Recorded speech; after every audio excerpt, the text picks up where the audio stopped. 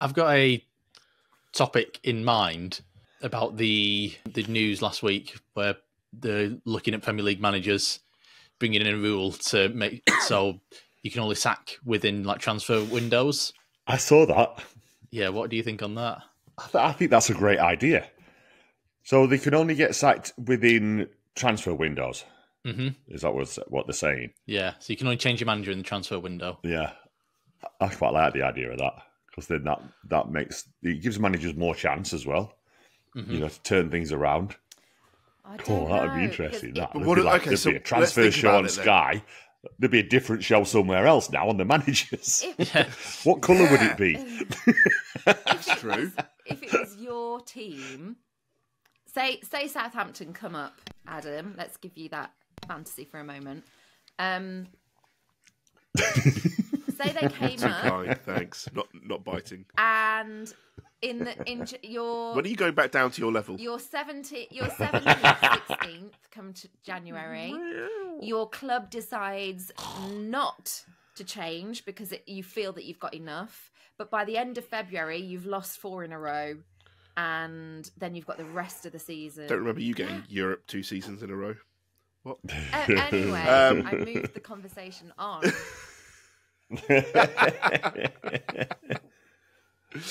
lose so you'd rather weekend, did you?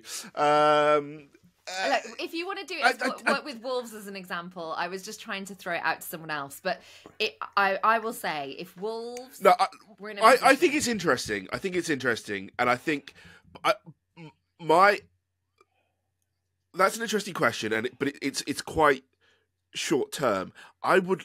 A bit what David was saying, the knock-on effect to that. What does that do for managers? What does that do for the salary that a manager gets? Because if you're only going to be able to negotiate, or well, not negotiate, but only come into play during certain windows, certain times of the year, there's going to be more of a scrabble for them. They're going to be more of a commodity in that respect than a bit like a player. Surely it puts them in that sort of bracket a little bit more. So, and you do, obviously it's quite common. It's not just a manager out of a job that gets a new job somewhere. Teams poach managers. But I suppose what I'm well. saying is, for clubs like ours, then if you don't make a change, it could result with you being relegated. And we've seen that before. Absolutely. Because you're locked in at that point. You're locked in with whoever you've got on board. So there are certain points, if you only had it during 2 transfer windows, there are certain points of the season where if you don't make a change, it could be game over. And I'm thinking that February time is particularly prevalent, isn't it? Because there's only so many games as well left to play.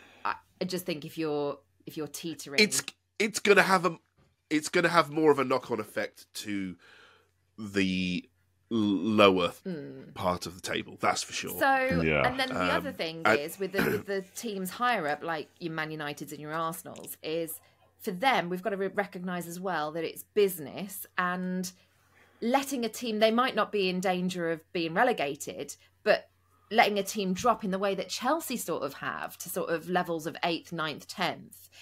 Financially, the hit of not making Champions League is huge. So we've seen teams towards the top make those changes in order to secure Champions League football. And that's from a business model point of view. I just wonder if it's a bit too romantic for us to think that businesses are going to suddenly bow to this, because there are huge effects. And I think from a coaching point of view, I'd love to see it. I think managers would be given a bit longer. They'd get that stability. I'm going to throw it out there as well. Would it make more sense that they could only be changes made on international breaks? I wanted to say that. I was thinking that, yeah. Transfer windows and international breaks. What, just for the managers? Yeah.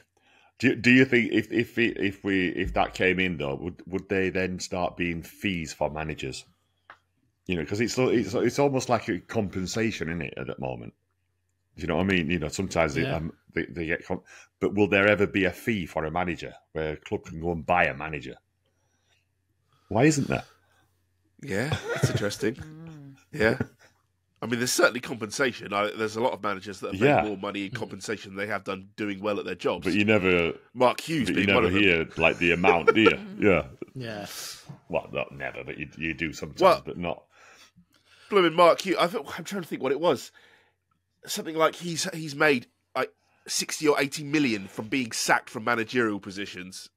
Yeah. Than he has actually just doing the job and being successful at it. There you go.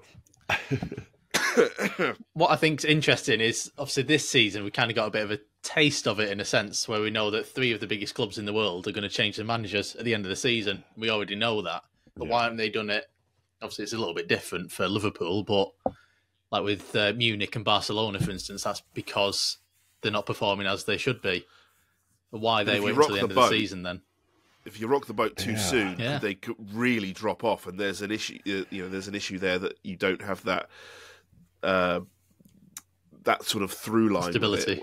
Stability. It's a.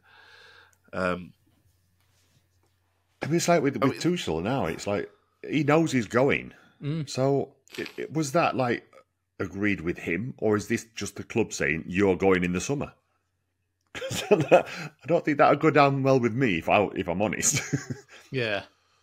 While you're still going, while you're still in the chase for winning the Bundesliga and Champions League. Yeah, it's a really weird one. Unless Tuchel has got some, he's actually said to them that I find it really weird that Bayern would come out and say that he's done at the end of the summer while they're in this situation. I'm going to be stoking fires here, but do you not think there's a reason why that all feels weird? Because there have been articles that have come out about Tuchel's returning to the Premier League. Do you not think that some business might have already been done? Well, we're never going to know the maybe, full but story. then he's okay with that, isn't he? Yeah, he'll be all right with that because he knows that he's going somewhere else. That's what I mean. I just find I find it weird that. But we talk a lot about. Just said this.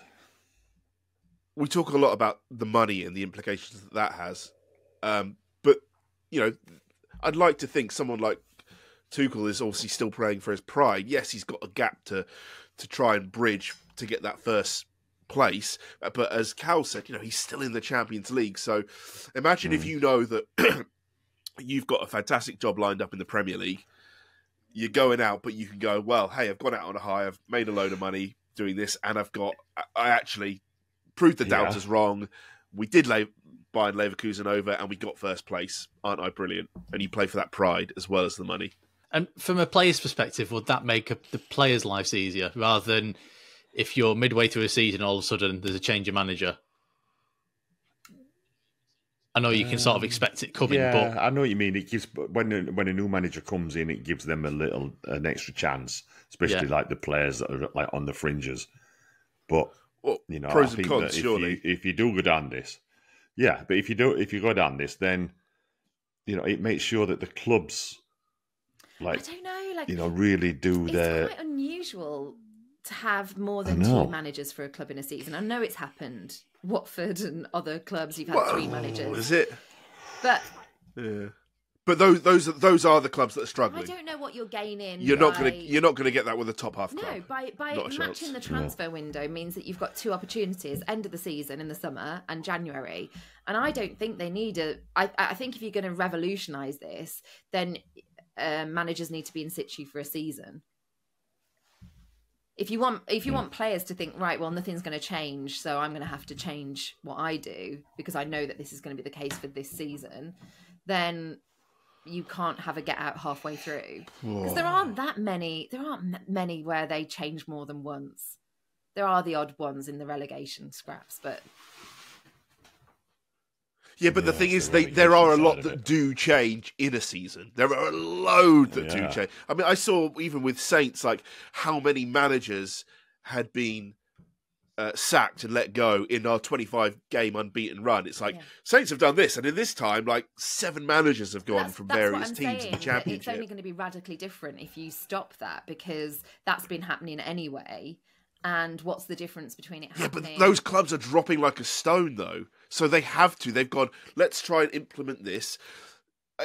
there's so many factors in play there. You can say, "Oh, we brought in a manager because he plays a particular style of football," but actually, the players that we've got right now don't suit that style of football. So, do you get who gives first? The players? Do you give him a season and a couple of transfer windows to allow him to bring in the players that he wants to try and implement that style, or do you go, actually, this hasn't worked, get rid of the manager and get someone in who can work with the players that we've got right now? And what about if you only allow them one change? That's what I think. One change is fine, which is basically that January Christmas transfer window. So that and summer, I think that's perfect. And I think that would be very interesting because you'd have to plan for it better, really, wouldn't you? Yeah. Yeah, but you could have that change at any stage of the season rather than.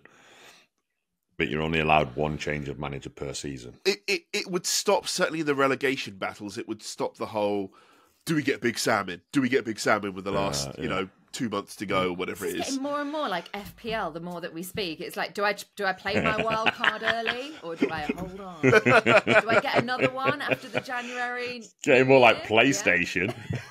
Yeah. FPL winning, by the way. Thank you. Moving on.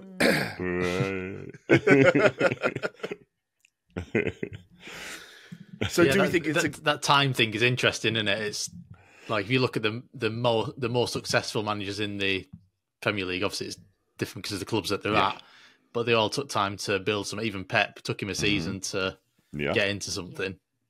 Yeah, Arteta, you're same with him. Didn't take Gary O'Neill long, though, did it?